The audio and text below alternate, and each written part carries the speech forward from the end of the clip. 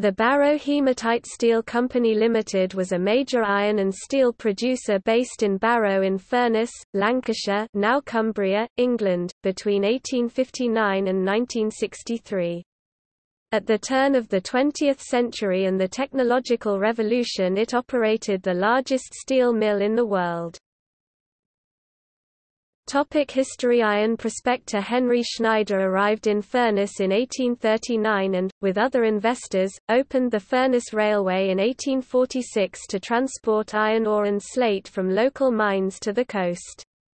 In 1850, extensive hematite deposits were discovered of sufficient size to develop factories for smelting and exporting steel.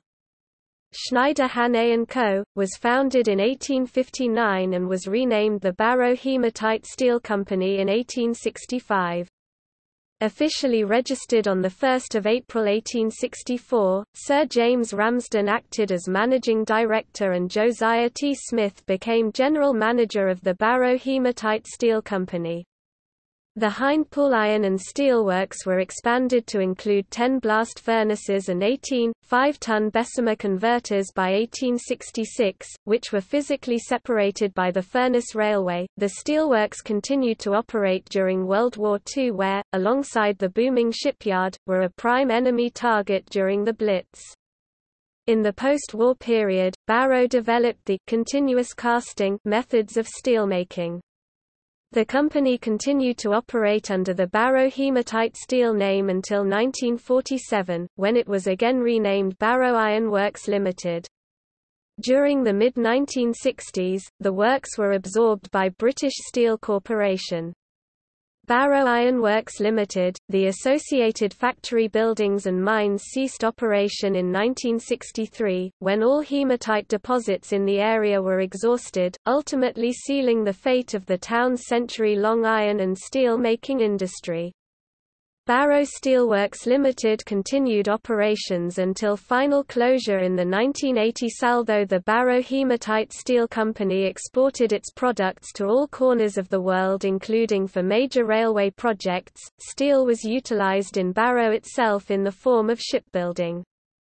Vickers Shipbuilding and Engineering, now BAE Systems, was and still remains one of the UK's largest shipbuilding centres, and the only one to build Royal Navy submarines.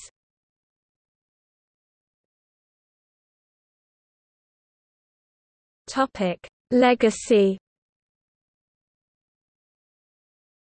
Steel produced at the works was used throughout the 20th century by VSEL to construct hundreds of vessels, many of which supported the British war efforts in World War I and II. Steel rails were, however, the works' signature product and were laid for railways in Australia, Canada, Germany, India, Ireland, Japan, Rhodesia, South Africa, South America, and the United States. Only the main entrance arch remains. This was reconstructed in a different part of the works in 1987, and is currently occupied by stagecoach buses. The rest of the site is now being occupied by a number of industrial parks and the campus of Furness College. Despite this, Barrow's infamous Slag Bank is a lasting reminder of the town's industrial past. The Slag Bank contains over a century's worth of waste from the iron and steelworks, which was dumped in North Hindpool, adjacent to Walney Channel. Since the 1990s, an ongoing scheme has been reclaiming the derelict and contaminated land by laying soil on top of the heap. There are 3 sculptures in Barrow commemorating the iron and steelworks, the largest of which resembles a large book describing the history of the works on Duke Street. 2 sculptures of steelworkers can be found at the centre of Dalton Road and Red Man's Way, a coastal path alongside the Walney Channel.